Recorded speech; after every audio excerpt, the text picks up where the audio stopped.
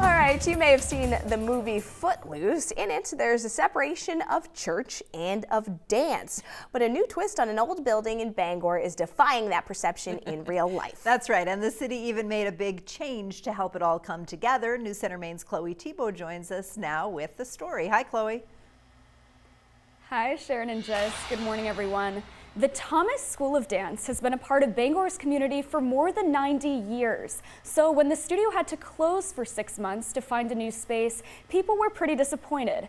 That's all changed now, though, because the company has opened in a new and kind of unusual location.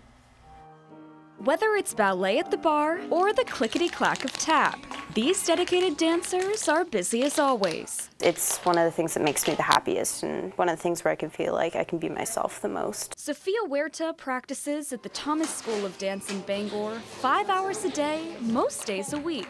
I love it so much because it's such like a welcoming environment. And this week, that environment looks a little different than before. We're just incredibly fortunate to have found this space. Cassie Pillsbury owns Thomas and says they've been closed for months after losing their studio space. But now they've reopened, turning an abandoned landmark church into something new.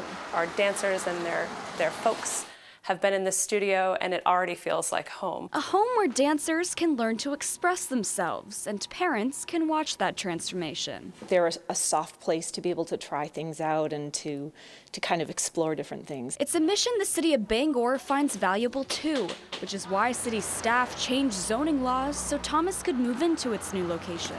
We want them to have a home in Bangor. We also wanted this building to be occupied by something positive. And it's something positive that has deep roots of more than 90 years in the city. I have parents come up to me saying oh, my daughter's so excited to dance here. I used to dance here 20 years ago, you know? So it's really cool, the whole community of it. A community that with its new home could stick around for decades to come. It feels like a brand new opportunity. And I actually grew up as a dancer, so it was so neat to learn about just how important the Thomas School of Dance has been to Bangor for almost a century. That is neat. Hey, Chloe, can anyone sign up to dance there?